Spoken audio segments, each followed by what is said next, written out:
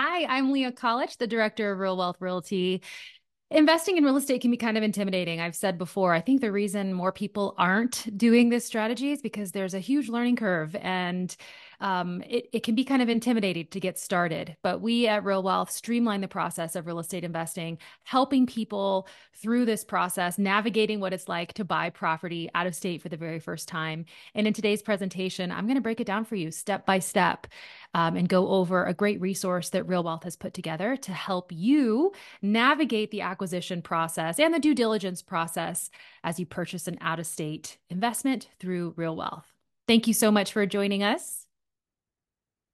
Our standard disclaimer. So, we're going to talk about some strategies in this presentation that might not be suitable for everyone. So, as always, you want to consult with your own personal counsel, your own attorney, tax advisor, financial planner to discuss your specific situation and make sure that the strategies we're suggesting are suitable for you. Real estate comes with investing risks. You can do all the steps on this list and more and still run into some challenges or problems. So just keep that in mind. There is no risk-free investment, including real estate, especially real estate, and including any of the investments that are offered through our property teams or affiliates. So I'm going to do my best to bring you guys accurate information today. Know that the possibility of errors exists, but you're going to get a lot out of this presentation. So these are our founders, Rich and Kathy Fecky. They're really responsible for the vision behind Real Wealth. And their goal was really to simplify the real estate investing process for regular people like you and me. We want to help individuals create passive income so that they can live life on their own terms. That's what we define as real wealth. Having money is nice, but having the freedom and the money to live life on your own terms is really what we're after. So everything we do here at Real Wealth is to this goal to help you take next steps in your investing journey. How do we do that? Well, we've put together some processes and some great relationships to help you do it. First and foremost, we're an education company teaching you where and how to acquire investment property. We have vetted experienced property teams nationwide that have single family and multifamily inventory and that also have professional property management in place. And so that puts you in the driver's seat of being able to choose, research, and invest in the investments that are best for you. And again, ultimately live life on your own terms. Enjoy real wealth. So we're here to help you do it, help you navigate the process. It's a good time for me to insert a little bit of my own personal story. I am the director of Real Wealth Realty, as I mentioned, but I also serve as an investment counselor here at Real Wealth. I was actually a member of Real Wealth for years before I came to work for the company, and came on in 2019 as an investment counselor, teaching and coaching investors on how to build their own portfolios, like I have out of state. I bought my first investment property about 15 years ago.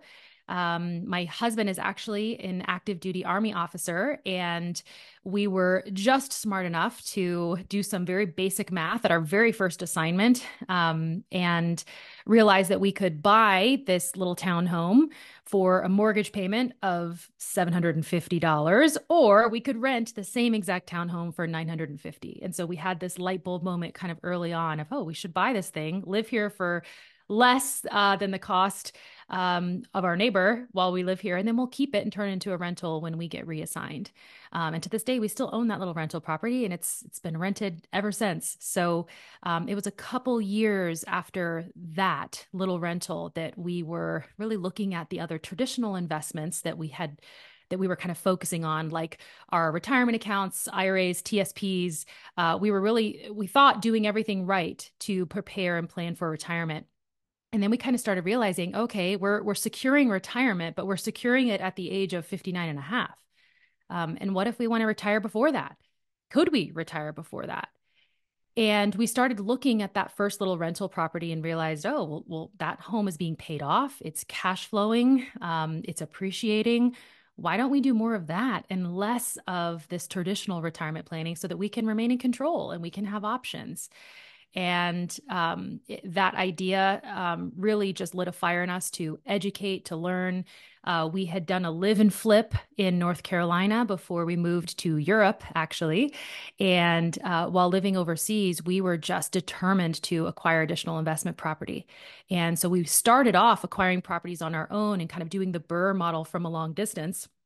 And that was unnecessarily hard and took way too much time in addition to our full-time jobs at the time. So we eventually came to Real Wealth to help us find a more passive, streamlined way to continue to acquire investment property in markets that maybe we had never been to or that we were unfamiliar with. And so we scaled our portfolio pretty aggressively with Real Wealth over those years. Eventually, came to work at the company a few years later, and my husband and I continue to build our own portfolio of passive investment properties, both through Real Wealth teams and on our own. So I have transacted many times from a long distance. I have bought or sold dozens of homes sight unseen, doing everything from long distance. So this is not my first rodeo. I can kind of guide you through the process as a fellow investor, who's been in your position. I can kind of share with you some tips that I've learned throughout the years of conducting due diligence and protecting myself as I'm transacting from a long distance. So that's a little bit about me. I am thrilled to go kind of in depth today on a great resource that we have at Real Wealth, our investor checklist. If you've been around here for a while, you've probably heard us mention the investor checklist. We mentioned it in every disclaimer at the beginning of every webinar. This is a list that we've put together of absolute must-dos for investors as they're purchasing a new property. It guides you along the process. I don't know if you're like me, but I love a checklist because I don't have to be, it's no guesswork about what to do next. I can just follow the checklist step by step. We've packed it with tons of useful information for you. And today we are going to go through this investor checklist line by line and kind of talk anecdotally about these steps and how they look in real life as you're going through this.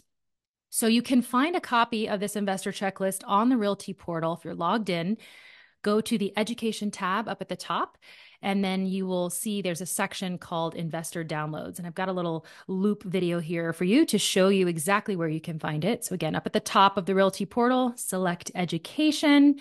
And then down in the bottom left here, you'll see investor downloads, investor checklist. It's a PDF format, so you can print this off and truly use it as a checklist. There's 2 pages. We'll go in depth on both pages, but this is a great resource for you. And we encourage all of our investors to reference this regularly throughout the process. Definitely through your first transaction, but I talk to many investors who reference this over and over again. So what I have done for this presentation is I have broken down the investor checklist into 3 kind of primary phases to the acquisition process. Phase 1 is all about preparedness and getting yourself ready to take action. It leads us into phase 2, which is all about actual acquisition, getting a property under contract, conducting due diligence, everything you need to do before you sign the contract. And this is really where the bulk of the investor checklist focuses. This is where you're going to feel the most pressure in your investing journey is in phase 2. So I'm going to spend the majority of our time today really diving into the steps in phase 2. Phase 2 leads us hopefully to phase 3, which is signing on the dotted line, closing on that property, and throwing it into our passive investment bucket and what we need to do as responsible landlords and long distance landlords to collect and monitor, collect the rent checks and monitor the investment for the lifetime of the investment. So this is the life cycle we're going to go with, starting with phase 1. So if you want to pull open the investor checklist and follow along with me, phase 1 really encompasses step 1 through 5.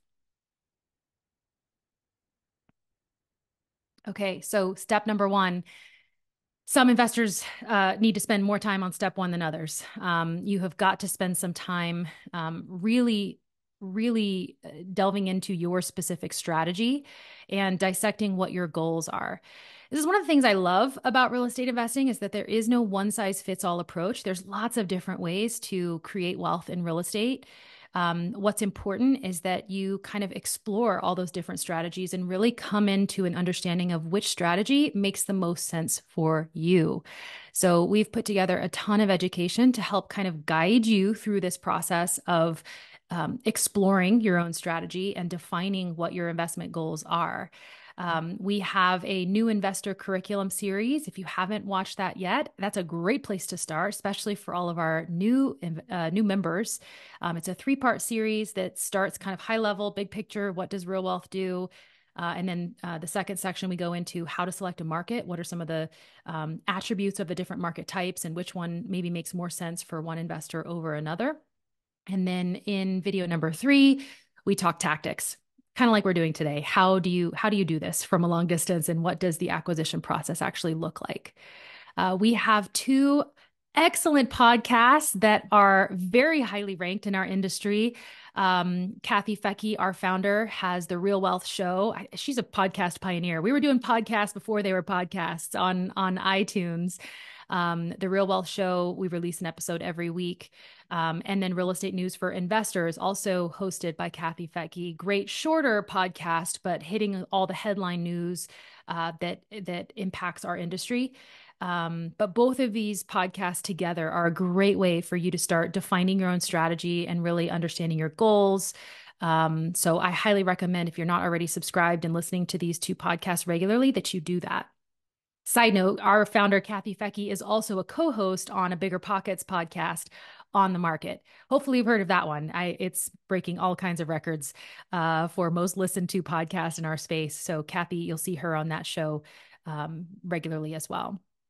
Our founders have also written 2 books. Kathy wrote Retire Rich with Rentals, which is a great introductory book. Very easy read. You could sit down and read it in a weekend for sure.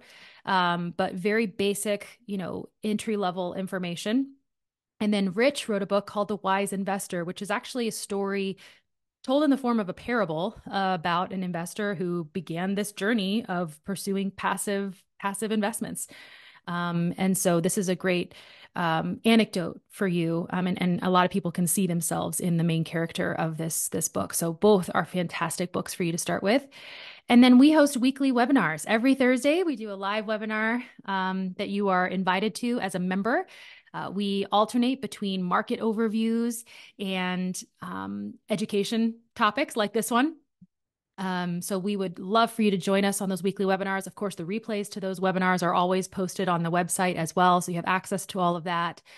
We host live events a couple times a year and tours. We regularly get together groups of investors to go visit the markets that we have established property teams and relationships in, so that you can meet each other, so that you can meet the team in person, and so that you can get familiar with the market. So these are all of the best ways for you to really be educating and really being in the driver's seat of your investing process.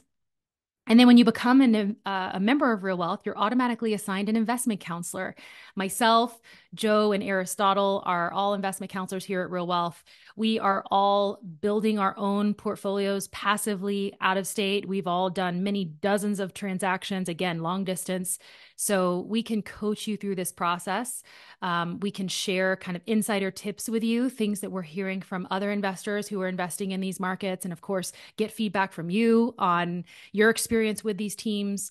This is really your personal intersection, your personal touch with Real Wealth. So if you haven't already connected with your investment counselor, I strongly encourage you to do that. We love to have calls. Each of us take one-on-one strategy session calls Monday through Friday. Aristotle does some weekend times as well. You can find out who your investment counselor is by logging into your account, and then up in the top right corner, if you click on My Account, you'll see My Investment Counselor, and that'll show you who your investment counselor is and pull up their calendar so that you can schedule a call with them.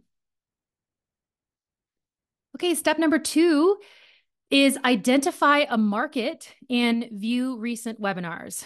This is really the meat and potatoes of the Real Wealth Network and connecting with the property teams. We have teed up all of the baseline get to know you information about all of the different teams that we work with in the select markets that we're in. So if you want to speed date who we work with and get up to speed on details about the market, understand what the economic drivers are, know kind of what the buy box is in that market, see sample inventory, learn about their property management company, find out how to get access to their inventory and how to invest with them, you need to be logging into the portal to help you kind of narrow the scope and zoom in on the market that is best for you. So this is a screenshot here of the Realty portal. It defaults to the About the Team section. Oh, no, excuse me. It defaults to a landing page for each team with just some high-level bullet points about the market. And then you can click on the About the Team section on the left there and see the most recent webinar that we've done with that team. This is the best place to start, in my opinion. And I think if you haven't seen these already, you're going to be surprised at how much information we share in these webinars. They're very informative, very educational.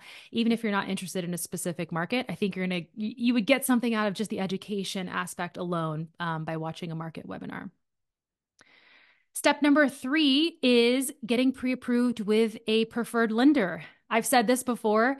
The financing strategy is the gas in the tank for your investing journey. So if you want to go somewhere, you got to make sure you have gas in the tank. You have to have a financing strategy. And you can click on the left-hand side on a team page. There's a get pre-approved link there. And there's a little explanation of the different types of the most common financing that investors are using. And then there's subsequent preferred lenders that we recommend you work with. All of the preferred lenders that we have on our site they specialize uniquely in working with real estate investors, and they're licensed in all the different states where we have property teams. There's 1 or 2 exceptions in 1 or 2 markets, but by and large, these lenders are the best and they can work with you in any market that you may choose. So you can also find a full list of the lenders on the menu at the top. If you hover over resources here, you'll see there's conventional lenders, non-conventional lenders, and non-recourse lenders. So if you're wanting to invest with a self-directed IRA or self-directed 401k, you can get no recourse lenders here. Most investors are starting with these conventional lenders here. So I strongly encourage you to, when you get to this step, reach out to one of our preferred lenders, get yourself pre-approved, and start having a conversation about your borrowing potential. That'll give some confines to your search. There's no sense in looking at $500,000 duplexes if you can't get approved for a $500,000 loan. So find that out in advance so that you don't waste any of your time looking at inventory that you can't buy. Okay, step number 4. This is for those of you who might be doing a 1031 exchange. This step might not be applicable to you. A 1031 exchange is a tax deferment strategy that allows you to sell a rental property and defer the capital gain tax so long as you replace that property with new rental property. So if this applies to you, we strongly encourage you to do a lot of your market research in advance of listing your property for sale on the property that you plan to do a 1031 exchange on. You are going to be bound by some pretty tight time constraints. And that can be very stressful. And if you're selling a property in a really hot market, you want to have in advance lined up, or at least have an idea of where you might want to be purchasing those replacement property and starting to kind of establish those relationships. Because of those constrained time limits, we recommend that you avoid new construction that isn't already completed or that isn't very near completion. You definitely don't want to be identifying replacement property that is brand new and is just in the permitting process. So construction hasn't even started yet. You have to close on your replacement property within 180 days of the closing of the relinquished property. So construction these days just is rarely happening faster than 6 months. So identify property that's already done. Nationwide low inventory can make 1031 exchanges trickier. Interest rates are high, so inventory is moving a little bit slower, but inventory is still extremely low. So you don't want to feel like you're purchasing property that maybe you otherwise wouldn't because you feel the pressure of the timeline. So again, being as proactive as you can about connecting with teams and looking at inventory before you list the property for sale. And then we also have a list of several preferred 1031 exchange facilitators on our website who can help you. So once again, at the top of the menu bar, hover over resources, and you'll see there's a 1031 exchange section with a couple great facilitators who specialize in working with out-of-state investors like us. Okay, so once you have spent some time researching, educating on the markets, and you feel pretty certain, you have a pre-approval letter with a lender, so you know you've got gas in the tank.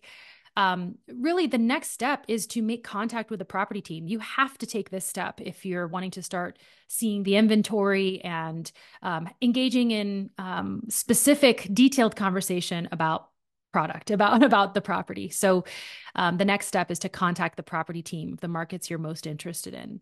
So you can click on the Connect with the Team tab there, and you'll see the contact information of the team. If the team has public inventory, which not all of them do, but if they do share their inventory publicly, you can click on the link here and it will take you to their inventory page. But connecting with the property team is where the magic happens. That's where you start getting really detailed insight to specific deals and the inventory that you could contract today.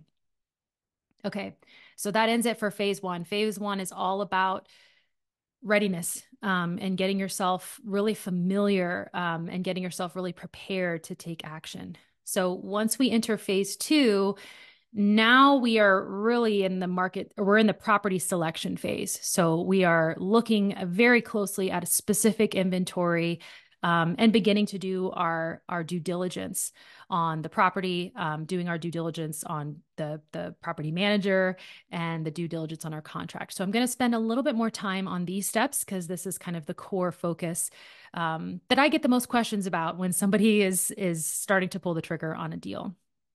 So number 6, you want to first verify the property types that are being offered by the teams. Every team that we work with has a pretty narrow buy box of specific inventory that they've identified in their respective area. And this is based on their investing experience in the market.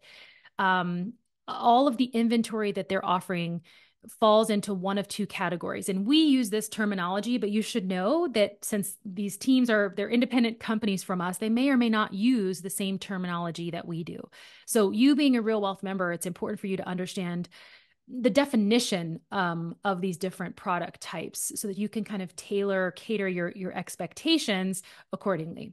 So all inventory offered by our teams falls into one of these two categories. First, real income properties. So you've probably heard the term turnkey out there, turnkey real estate. We've never loved the term turnkey because it gets misused. Some people think turnkey investments are just, cosmetic improvements. And we think that a true turnkey property should be far more in depth than just cosmetics. So we have a defined standard that we call our real income property standards. And if you're buying a turnkey home from one of our teams, it should adhere to our real income property standards. And I think I've got those on the next slide for us to take a look at. So real income properties are properties that have either just been fully rehabbed to this real income property standard or they're brand new construction.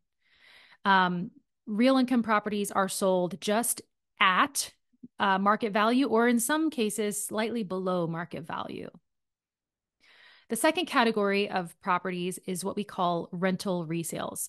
So this category is a little more broad. What you should know is that this category comes with a little more risks. There might be some potential for more upside for you, but there's a trade-off there. You're going to be taking a little more risk in exchange for that upside.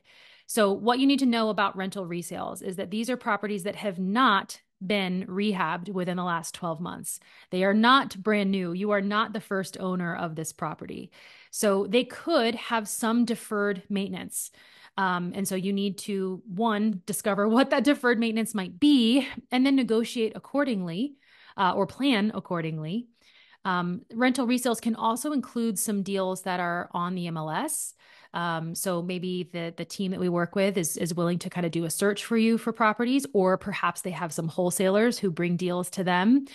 In some cases, the property team has properties that they renovated a couple years ago that are currently under their property management, and that investor wants to sell for whatever reason. And so they're simply finding a new investor who wants to kind of step into the place of ownership on that existing rental property that's already under their management. So again, the most important thing for you to know is when you're buying a real income property or a quote unquote turnkey property through one of our providers, there are some standards. You can have some expectations about newness, about the condition of the home. But if you're purchasing a rental resale, those expectations are not there. If you're buying a home on the MLS or you're buying a home that was owned by another investor previously and hasn't just been renovated, you are taking more risks. So definitely you got to do a lot of good due diligence to find out, to quantify those risks and see if they're worth taking. Okay, so here's where you can find the real income property standards. So again, this is a screenshot from the Realty portal. I'm logged in. You hover over resources, And then under investor downloads, same place where you found that investor checklist, there's the real income property standards. This is what it looks like. So you can see we've given some specific improvements that we would expect to see, certain lifespans remaining on some of the major components, certain cosmetic improvements that we expect to see, certain maintenance that we want to verify has been done. So these are the defined real income property standards. All of the teams that we work with, again, that offer a real income property, new or rehabbed, they're familiar with these standards, and they should be adhering to them. But it's your job to verify and make sure that they have adhered to these standards. Okay, for new construction, we have a supplemental checklist on page 2 of the investor checklist. This kind of specifically adds some items that you want to be looking at when you're doing new construction. First, this goes with any property, but we want to reiterate it with new construction. Just because a property is new does not mean that it is without problems. So you still need to order a full home inspection, and make sure that everything was done properly and completely. You need to verify what is included in the new construction property. Some builders vary in what their standard is to include. This includes window coverings, landscapings, fencing, appliances, garage door openers, etc. In your due diligence, you have got to dig into anything that might not be included in the final sales price so that you know and you aren't surprised by something that you may have to do after closing on the property. New subdivisions. So our recommendation is that you try to buy investment property in neighborhoods where only 30% of the houses are rentals. Preferably no more than 20%. You generally have better upkeep of neighborhoods that are predominantly owner occupied. However, there are some cases where it makes sense to buy in a new construction development that's all rentals. One of the ways that we see to kind of manage the risk of doing that is to buy in developments where everybody's working with the same property manager, because that property manager can enforce some standards and make sure that investors aren't getting desperate and slashing their rent prices to undercut each other and therefore driving down the value of the properties. And then, of course, upkeep of the neighborhood as well. Infill lot locations is generally our preference for new construction. This is properties that have been built in existing neighborhoods. There was a vacant lot. The builder bought that vacant lot, and they're building that brand new construction home in the infill lot. What you need to verify in your due diligence is that the quality of this neighborhood is acceptable in comparison to your property. Generally, the rule in real estate is that you don't want to have the nicest house on the block. Because the home values of the street may be below what you would want yours to be, but you also don't want to be the worst house in the neighborhood because you want to attract tenants. So I look for neighborhoods that are really balanced, where there's a good spread of homes that are new and improved. I look for areas that show pride of ownership, where the lawns are being maintained to some degree. There's no boarded up windows on the street. I mean, you want to verify just the quality of the neighborhood if that new home is being built in that neighborhood. Make sure that it's not just desirable to a tenant, but it'll be desirable for resale in the future too.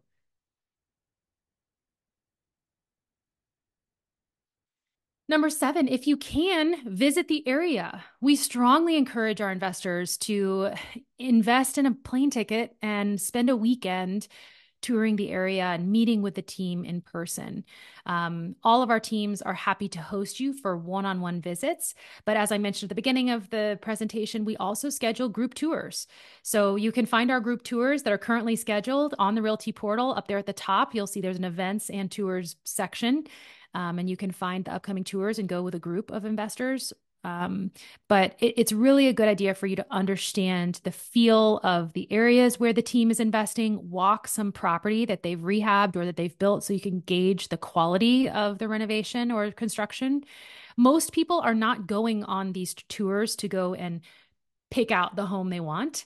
But rather, this is a reconnaissance tour. You are going to kind of understand and get a feel for the area so that then when you go back home and you're receiving the inventory that the team has, you're familiar with those specific areas and you kind of know generally what condition the property would be in after the renovation is complete. But seeing these areas is a great, great step. I would have told you before COVID that 50% of our investors were traveling to the markets first before they were buying. COVID obviously made us all more comfortable with doing things virtually. So I would say now that maybe 25% of real wealth investors are traveling to the areas first and meeting with the teams before they're contracting a property. It's not required, but we do encourage it if you can do it.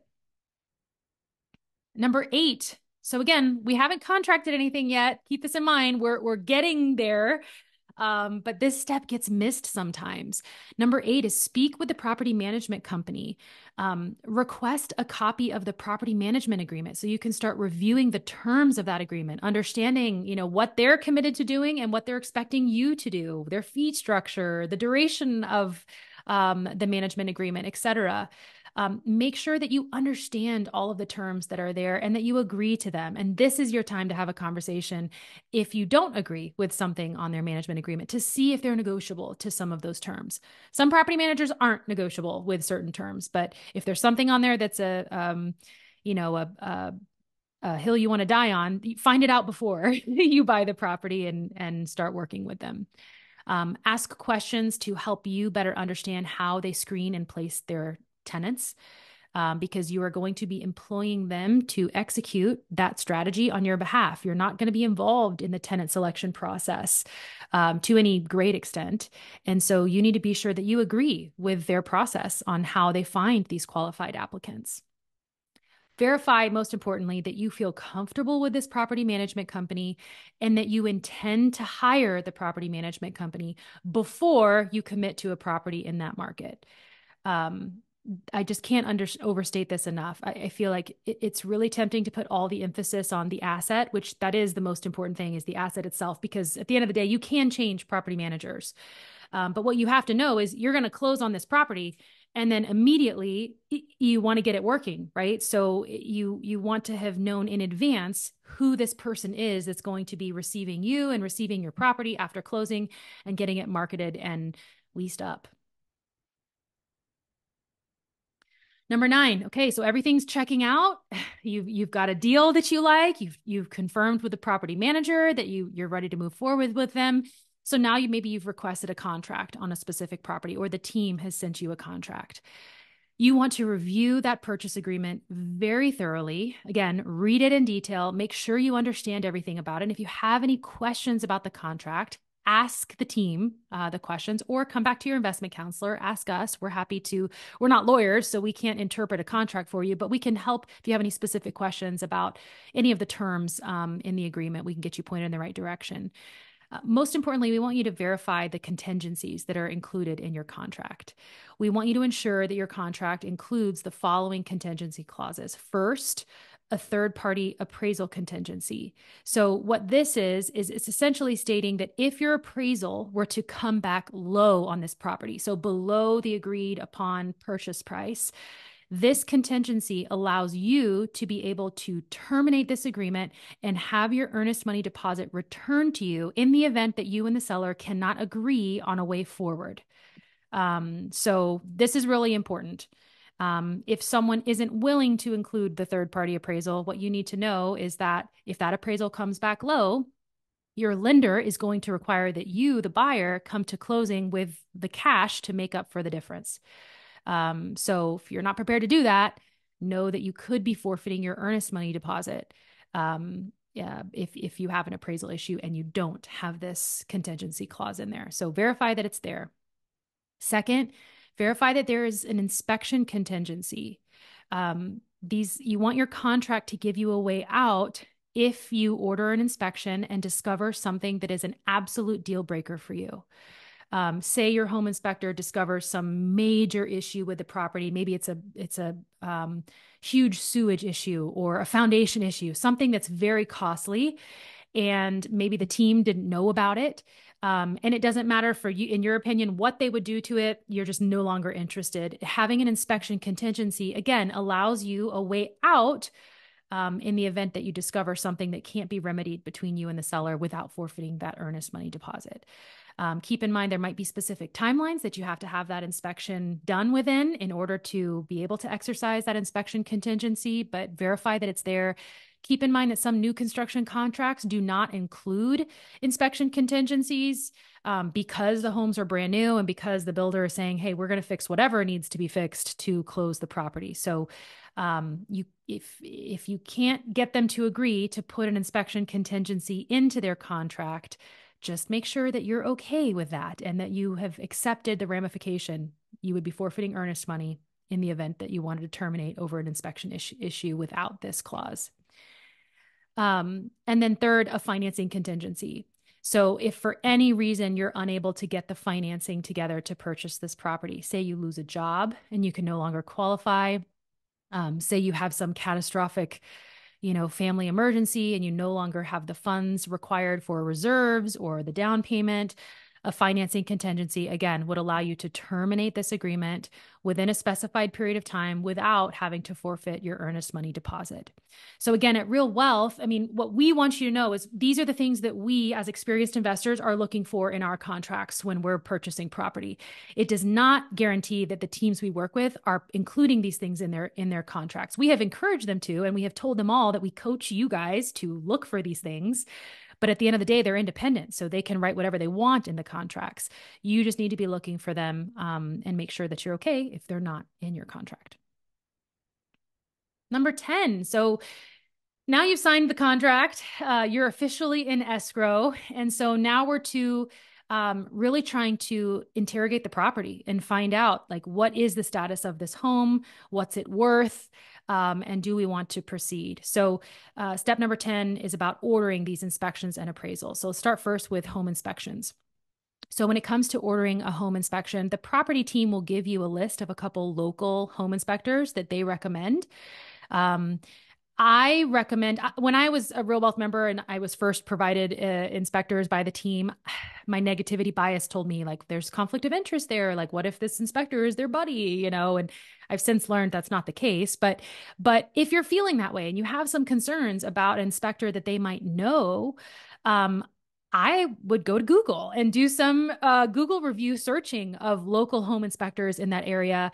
I actually interview my inspectors before I hire them, send them out to the house to ask them some questions about their process. I usually ask to view a sample report so I can see what their reports look like and how detailed they are. I ask them about, if I'm getting pictures of the things that they're seeing, timelines.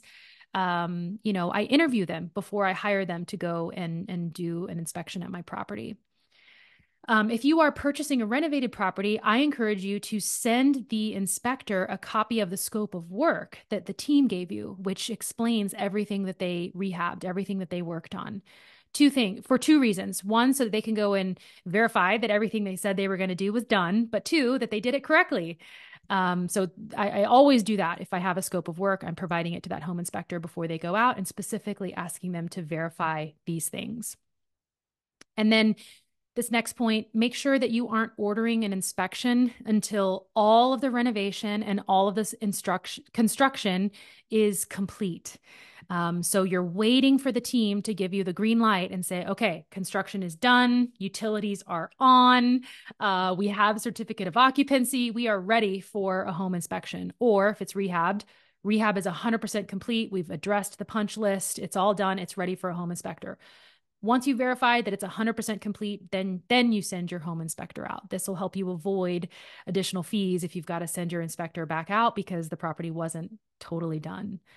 There are some additional supplemental inspections that you might want to consider. Again, we've included these additional inspections on page 2 of the investor checklist, along with our recommendation for when you should do these. A standard home inspection, usually costs somewhere between $400 to $650. If you want some of these additional inspections, they're separate. Sometimes they're completely separate companies. Sometimes they can be done by the inspector that you're sending out. But we don't generally recommend that you do all of these. We recommend a sewer inspection on all homes that are 50 years or older, to just make sure that the sewer lines aren't filled with roots or caving in, because those can be very expensive to remedy.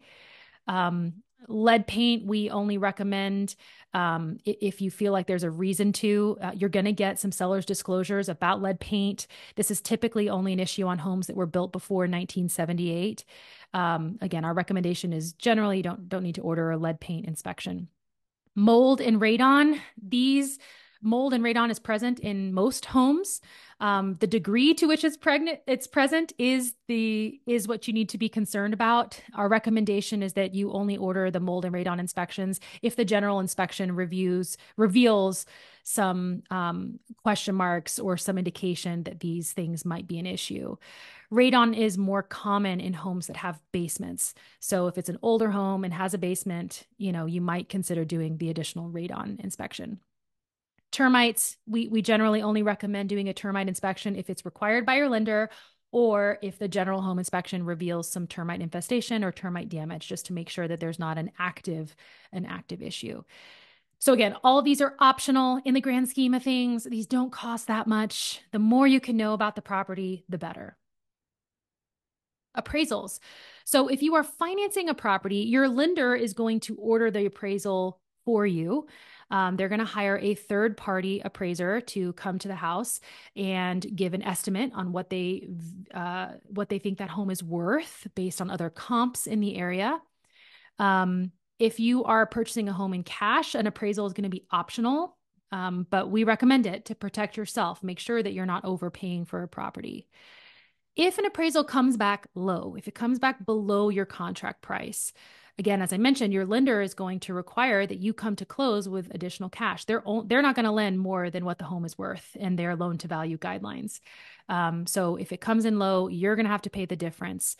So what I recommend, if you get an appraisal that comes back low, it's not the end of the world. It happens sometimes, rarely, but it does happen. The first thing you should be doing is read the appraisal. Should be the first thing. But the second thing you should be doing is contacting the team and letting them know that the appraisal came back low. And you can ask them what their suggestion is for remedying that. So when you talk to them about the appraisal coming in low, some of them the teams are very willing to reduce the purchase price, the contract price. If it's very close, oftentimes a seller will want to meet you somewhere in the middle. And then it's totally up to you if you want to lose the deal over $1,000. Typically for me, I have kind of a threshold, $5,000 here or there. Again, in the grand scheme of things of what I'm trying to do, it matters less.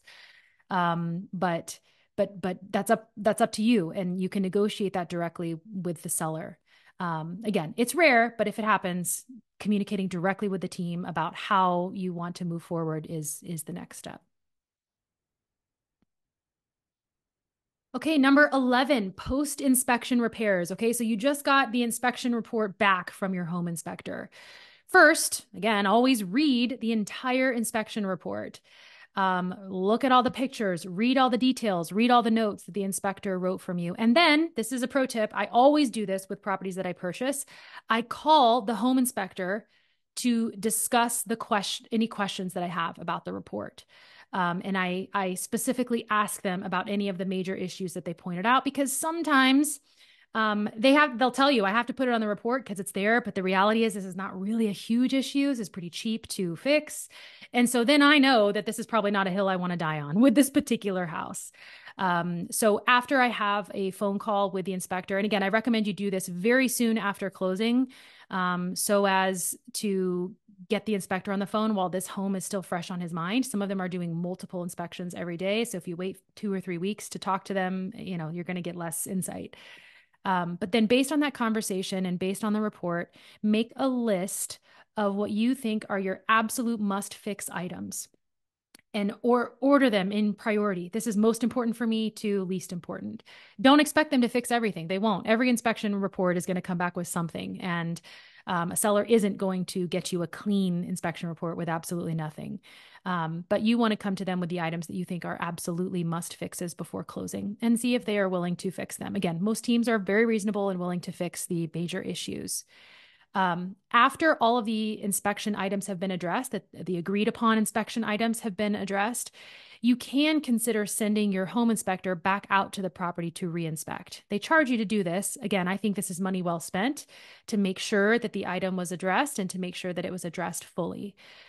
So you do have that option. And sometimes some property managers are willing to go out and verify the repairs for you before closing. It's totally up to you, but I tend to just pay my home inspector to go back out. Number 12, shop and secure your homeowner's insurance. So we recommend that you obtain a couple quotes from our preferred national lenders. We have some lenders that specialize in working with landlords and writing landlord policies. Insurance companies can sometimes offer, local insurance companies can sometimes offer the most competitive rates. We found this to be especially true in Florida. So if you're having trouble or not getting good quotes from national lenders on property in Florida, the property team always has a couple local insurance recommendations that they can connect you with. You need to make sure that, again, you understand the policy, understand your coverages, understand what your deductible is in the event of a claim, understand what your liability coverage and protection is, and how you might be able to adjust some of those coverages to fit your risk tolerance. Most importantly, ensure that your policy starts immediately after closing so that you are never uninsured on that property. Your lender is going to be pretty picky about that because they're paying for 75% of the property in most cases. So you having homeowners insurance is usually a non-negotiable for your lender. And number 13, purchase an owner's title insurance. So most lenders are going to require that you pay for a lender's title policy. So that's going to protect them, but they will tell you that the owner's title policy is optional. What this does is this policy protects you from financial loss if there's any title issues that are discovered after closing. So if there's liens that are discovered, if there's a dispute that's discovered between prior owners over wills, clerical problems in courthouse documents, or fraudulent claims against the property, anything that might be discovered after closing that could have some serious consequence to you, this insurance policy protects you. This is relatively inexpensive. Again, it costs roughly $1,000. A lot of landlords, their tendency is to just say, because this is optional, not pay for it because they're cheap. They want to save some money. It's fine if you feel that way, but you just got to understand the risks you're taking by not purchasing owner's title policy. So our suggestion is that you do purchase an owner's title insurance policy. Number 14, notify your property manager of the closing date. So, you're pretty well into your escrow now. You've got the satisfactory inspection. You may or may not have the appraisal back. You're moving everything towards closing at this point. So you want to be re-engaging and having more current communication with the property manager, letting them know of the exact date that the property is closing and starting to have conversations about when they can begin marketing the property. Keep in mind that some new construction homes cannot be marketed for rent at all until after they receive a certificate of occupancy or after closing. So they might not be able to say coming soon or get the property listed until you've actually closed. But you want to have already signed the management agreement, again, so that you're not having any dead time after closing before they can start marketing the property. The day that you own it, you want them to be able to start their work and start screening and advertising and placing a tenant. You should get information from your property manager on how to access your owner's portal. Many property managers are willing to set up kind of a tutorial call where they can show you how the owner's portal works and what statements you can pull and generate on your own and where you can go to find work orders and vendor invoices, etc. But start getting familiar with your owner's portal, getting logged in and getting familiar with your account. Okay. Phase 3, we're about to be property owners. So this phase is all about closing on the property and then beginning some of your personal systems for monitoring rent collection and interacting with your property manager. So when it comes to signing your closing documents do have to be signed in front of a notary. Some people, though I would say probably very few, are traveling to the market and closing in person in the market where the property is. Most people are not doing that. They are closing via a notary, in a remote notary in their home. I like using a mobile notary, so they literally come to my home and we sit at my kitchen table and sign all the closing documents here. That just makes it very, very easily, very, very easy. Um, uh, what you should expect is that last minute delays with closing can be pretty common. There's a lot of different parts that all have to come together. Your insurance, your lender, the seller, you, the buyer, the property manager, like all these things are having to come together, the title company, at the exact same moment to close on the deal. So last minute snags and challenges are very, very common. You've got to roll with it. The most important thing is that you've got to be communicating very clearly with all the parties who are involved, letting them know as soon as you see a possible issue or error or something that might delay the closing. Communicate with everybody, the seller, the lender, the title company, your property management company. You can be the one to kind of help everybody stay on the same page with where the closing is. Do know that delays in closing could impact your rate lock. So you, again, need to be communicating very closely with your lender and the seller as soon as you feel like you're coming up on a deadline that might be problematic for you. Missing your rate lock deadlines can require you to pay additional fees. It can sometimes require you have to go back into underwriting, so it can further delay the closing. So again, some of this is very typical and normal of transacting. I've had some big snafus right before closing. Just got to roll with it and over communicate with all parties involved. Okay, so now the property's yours. Step number 16 is about ongoing maintenance and ongoing review of your monthly statements. Now you're entering the fun part. This is truly the work of owning investment property. You're beginning the process now of managing your manager. Another point to make is there are also inevitable startup kinks. Anytime I've started working with a new property manager, anytime I'm onboarding, it's very typical that there can be some, just rough communication up front, maybe a missed handoff or maybe a slow reply. So again, be expecting there to be some possible startup kinks, especially as they're getting your portal going and getting everything together. So just, again, roll with it. Be patient, be communicative. You're both new to this working relationship. But you need to start getting yourself in a practice of reviewing all of your monthly statements. And you need to establish your own system for staying organized. There's some great apps that people recommend. The most common one is called Stessa, Stssa. Stessa is an app for organizing your rental properties. I feel like it's geared a little bit more towards people who are self-managing. So download the app and see if it's an app that you would like to organize your rental properties. But I built my own Excel spreadsheet that we use to kind of track all the most important information for our rental properties. And then of course, track the disbursements that are received each month from the property team. But that helps us stay organized, and it helps us know that we've received every rent check every month from the property manager. Also, reinforce early on your touch points. Know who your correct points of contact are for maintenance, billing issues, leasing. Some property management companies, they are vertically integrated and they have one point of contact and they go and coordinate the services internally without you knowing it. So you're only reaching out to one person for everything. But some property management companies are integrated the opposite way, where you have a separate point of contact for each service. There's different preferences and different reasons for why they structure it that way, but you need to know who are my touch points, and have those written down. Again, my Excel tracker has a tab for each property where I keep updated who my current points of contact are for that property and for the various reasonings. Okay, number 17, provide feedback to RealWealth. This is really the strength of the network. We are refining our network always by what our investors are experiencing and how the process is going. So keep us in the loop. Remember, we're not licensed brokers in these states. We can't legally give property-specific advice. We can't necessarily force outcomes in your favor, but we can always be a sounding board. We can always speak to you as another investor who's seen a lot of different circumstances and challenges and help kind of coach you through it and give you some pointers for how you might be able to move forward or move things in a more productive manner for you. Your feedback as a Real Wealth member is really what solidifies the strength of our network.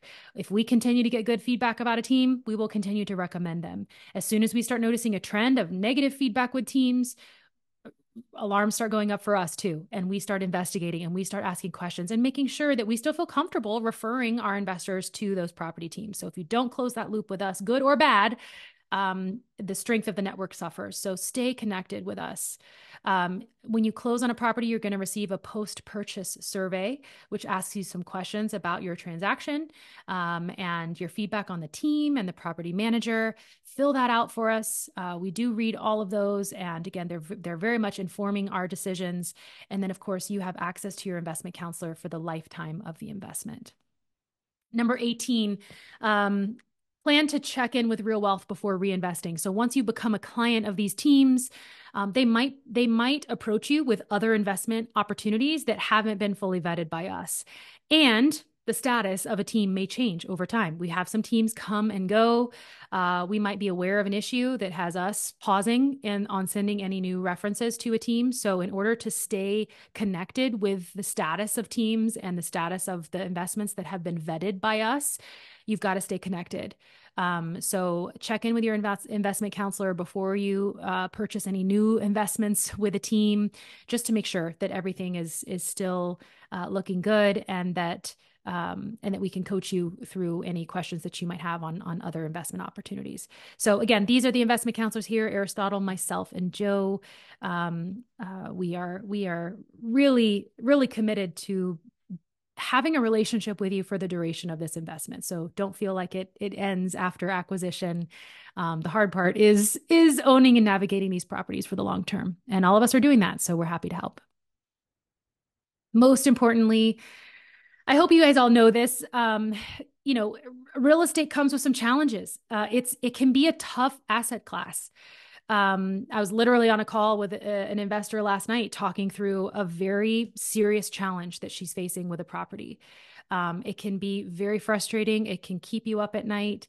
It's just inevitable. This is a business that, we're buying real property that's aging, that's subject to weather, and we're renting it to real people who are certainly subject to all kinds of problems. So there is a lot of opportunity for friction in this investment class. You've got to be prepared for that financially, but also mentally and emotionally. We're here to help. We've done this before. We can be your guides. We can be your coach through this. That first deal, purchasing a property, getting the first one under contract and getting it closed, that can feel really daunting and overwhelming.